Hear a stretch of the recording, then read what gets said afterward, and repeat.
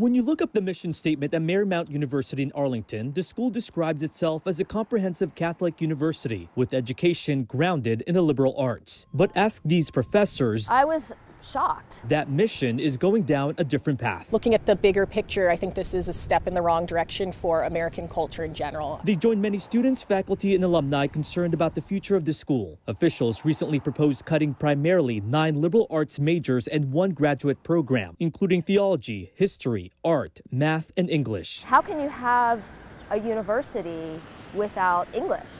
Without math? How can you have a Catholic university without theology and religious studies? They say the president turned down an alternative plan by faculty that would have combined classes and avoid major cuts. There's no clear financial reason for doing this, so I was very surprised again. Marymount University spokesperson says the changes are not financially driven. Others beg to differ. School officials say the majors had consistently low enrollment and graduation rates. Quote, Marymount will reallocate resources from those programs to others that better serve our students and reflect their interests. In this letter to staff from the president, she says the school must respond strategically to a competitive higher education environment. Our focus a lot of times is on nursing, IT, cybersecurity. So I'm afraid. What's next? Is my major going to be cut? If the majors are eliminated, courses from these subjects would still be offered. But there is a bigger concern. But the lack of a diversity of majors on campus leads to less diversity in thought.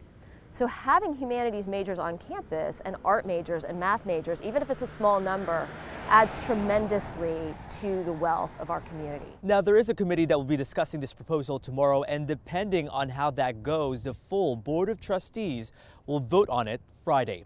At Marymount University, I'm Matthew Torres, WUSA 9.